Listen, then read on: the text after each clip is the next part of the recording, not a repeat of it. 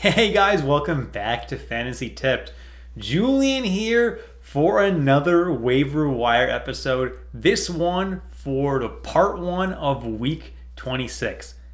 You've made it, guys. If you are still playing this week, it's because you're playing for the trophy for your fantasy hockey final, or at the very least, you're playing for the bronze medal.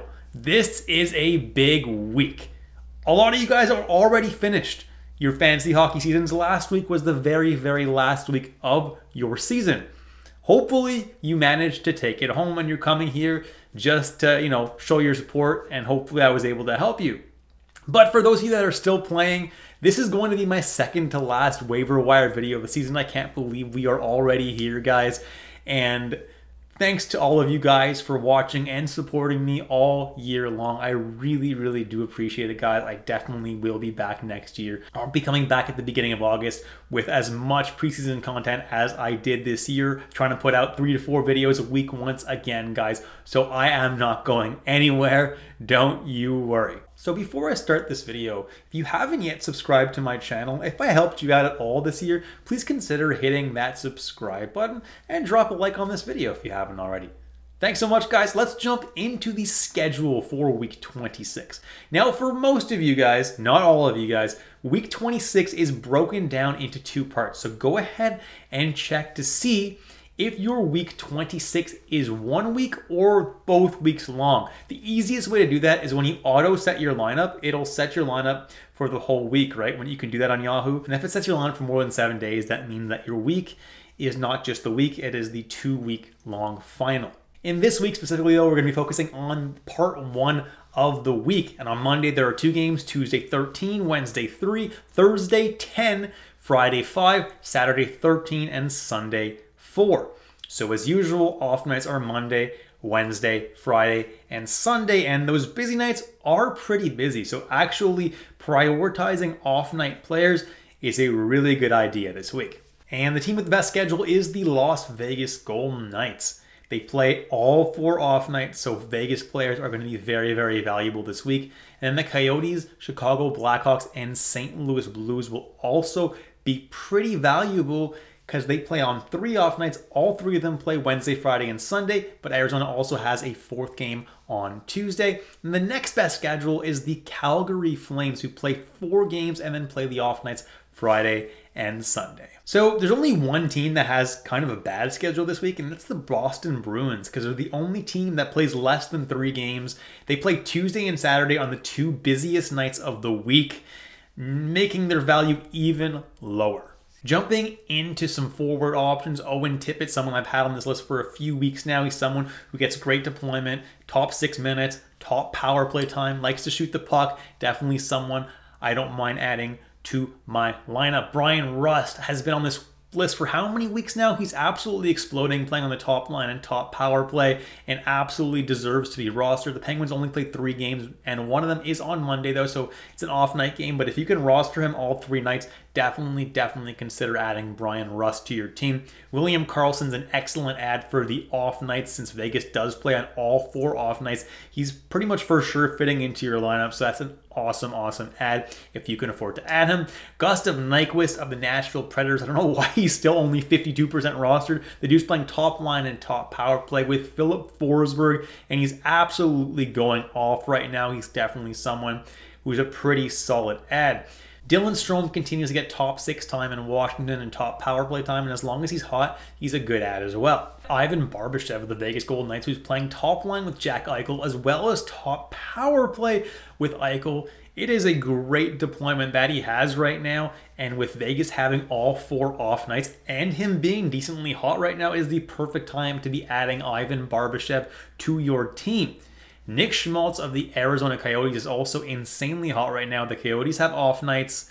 He's someone that I like a lot, and he's playing top line and top power play minutes with Clayton Keller. Definitely a good add there. JJ Peterka is insanely hot right now, playing in the top 6 in Buffalo as well as a top power play. The dude is really good right now. Definitely a good add if you can actually fit him in your lineup on those busy nights.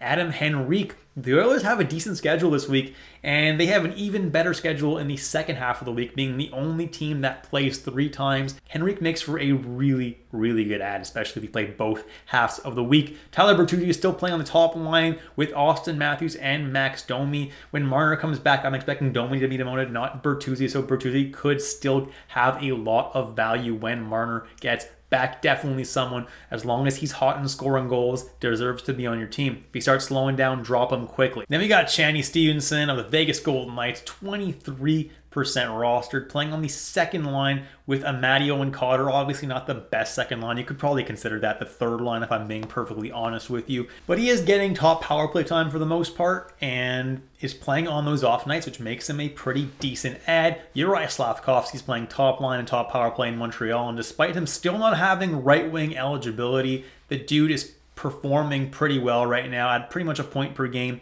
Definitely a solid ad if you do somehow have room on those busy nights. Mikael Granlund's a good ad as well. The dude is putting a point per game up on the Sharks, which isn't bad at all. He's definitely their best player right now. Then we have Nick Bjugstad and Logan Cooley playing on the top line and second line center spots respectively.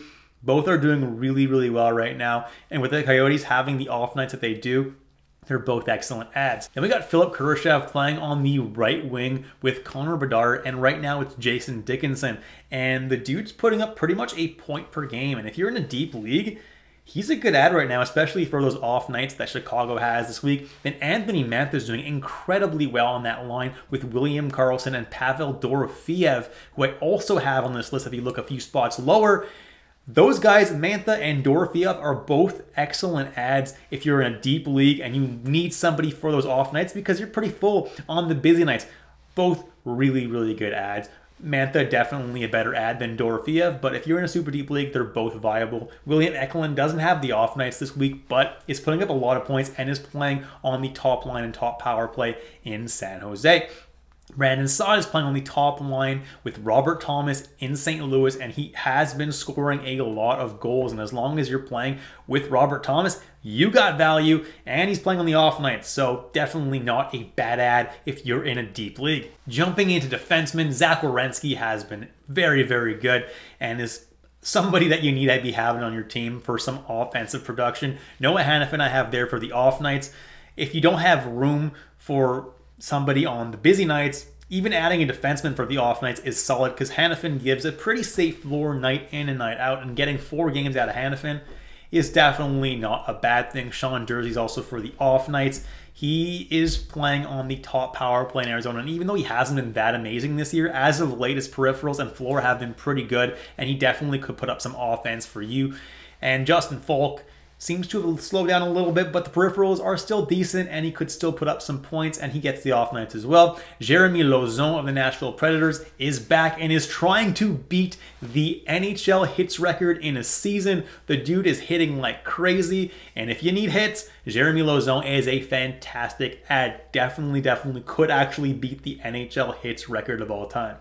Braden McNabb's a solid ad for the off nights as well. Don't expect too many points from him, but the peripherals are pretty decent. Caden Gooley of the Montreal Canadiens, if you do have room on the busy nights for a defenseman, he's doing pretty decently lately, putting up points and also some decent peripherals. He's known mostly for the block shots. Simon Benoit is known mostly for hits, puts up a pretty decent amount of hits night in and night out, and that's pretty much the expectation that you can have from him.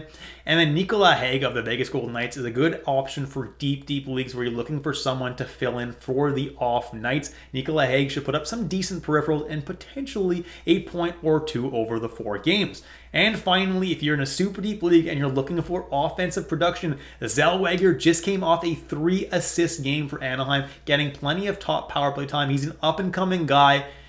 I would take the shot on him if you do need some offensive production and you're in a super deep league. Jumping into goalies, and like I did last week, guys, I have numbers next to each one of these goalies detailing exactly how many starts I am expecting from each goalie. So first we have Logan Thompson of the Vegas Golden Knights, and he's definitely a higher percentage roster than I usually include in these lists, but he's the only goalie on this list that I'm expecting to start 4 games this week. As long as Hill doesn't come back from his injury, Thompson could get all 4 starts since there is no back-to-back sets for Vegas and they're playing on all 4 off nights. Thompson is a very, very, very good goalie to be having this week. So if you're in a super shallow league and he's available, definitely worth adding. Ukko-Pekka Luukkonen, with Levi being set back down to the AHL, Luukkonen is back to being for sure the starter and should get all 3 Buffalo games this week. Then I have Philip Gustafsson, and Minnesota plays Tuesday, Friday, and Saturday this week, and I'm expecting him to get the Tuesday start and at least one of the back-to-back games as well. Charlie Lindgren is going to get 3 starts for the 3 busy nights that Washington plays this week. Peter Kochetkov should get Tuesday against Boston and Sunday versus Chicago with the current way that they alternate their goalies.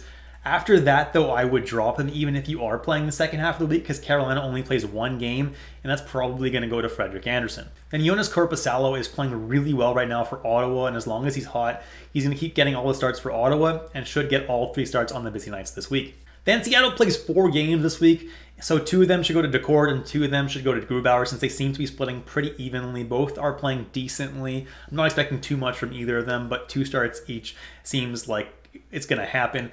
Ingram and Vamilka also should get 2 starts each. Again, Arizona plays 4 nights this week and 3 of them are on off nights, so these guys should both get 2 starts alternating. Alex Lyon should get 2 to 3 starts for Detroit.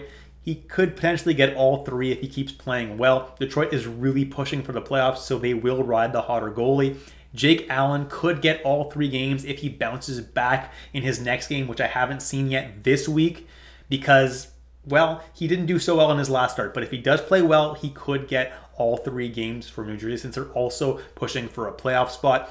And Peter Mrazek of the Chicago Blackhawks has been fantastic all year, but for some reason they keep giving random games to Soderblom, which is why he may not get all 3 games on the 3 off nights this week, but could at least get 2 of them.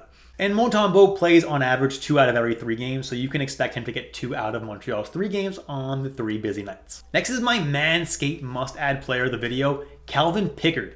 Get 20% off and free shipping with the code word FANTASYTIPPED at manscaped.com. That's 20% off and free shipping at manscaped.com with the code word FANTASYTIPPED. Nothing like a little spring cleaning in your pants. Now, why is Calvin Pickard my Manscaped must-add player of the video? Well, while he only is probably going to get 1 start this week, and that's probably on the off night against Arizona, which is already great, in part 2 of the week, he is somebody that could get another 2 starts. He could get San Jose on Monday, since why not rest Skinner against San Jose only a few days before the playoffs, and then they have a back-to-back set on Wednesday and Thursday, so he should get one of Arizona or Colorado in order to, help rest Skinner for playoffs as well. Obviously, Skinner's not going to start 2 games back-to-back, so he could really be a league winner if you're in a points-based league. Maybe not so much a categories league, but if you're in a points-based league where you get points for, saves and wins, Calvin Pickard really could be a sneaky add. Now, I wouldn't be adding him too much before that Friday game against Arizona because, he's just going to be sitting on your bench doing nothing. But maybe on Thursday or Friday morning, if you have same-day ads, that would be a good time to add Calvin Pickard because I'm expecting him to be a pretty good add for the end of the season. Then we have Alex Nedeljkovic of the Pittsburgh Penguins, and Pittsburgh is trying hard to make the playoffs. If Ned keeps playing well, they're going to keep riding him, and he could potentially get all 3 games this week if he keeps playing well. Pittsburgh is really pushing right now to make the playoffs. Crazy to say that because I had ruled them out weeks ago, but with everybody in the playoff picture kind of playing badly, they actually have a legitimate chance of making it, and they're going to keep riding Alex Nedeljkovic until they either make it or he starts choking and they go back to Jari. Then I have Lucas Dostal, who I'm expecting to get 1 to 2 starts, and he has been better than Gibson, so he should at least get 1/2 of the back-to-back this week, but he should also get the game on Tuesday for Anaheim. So I think he'll get 2 starts this week. Then Mackenzie Blackwood should get all 3 San Jose starts this week on the busy nights. Then Daniil Tarasov, and with the current goalie alternation, he should get the Tuesday game and the Saturday game this week against Tampa Bay and Nashville, and he has been sneakily really, really good. So definitely someone you could be adding in deeper leagues here. And finally, Ivan Fedotov, and I included him here. I don't know how many games he's going to get. It really depends how he does. In his first game, he looks pretty freaking good, allowing only 1 goal in relief of Samuel Ersson. And if he continues to play well, he could get all 3 games for Philadelphia this week. It really depends how he looks the week that I'm recording this. If he looks good and he continues to play well, he could see all 3 starts for Philly. Realistically, you can expect 1 or 2. But hey, if he plays well, could get all 3. And he is available in 96% of leagues. Definitely a risk, but one that might pay off. And that's it, guys. Thank you so much for watching all the way through. And thanks so much for watching and supporting this channel all year long. I really do appreciate all of you guys that watch all year. And I'll definitely be back next year and next week for the second half of the Waiver Wire episode. But I really do want to express how thankful I am for all of you guys that watch me. Thanks so much, guys. And I'll catch you in the next episode of Fantasy Tipped.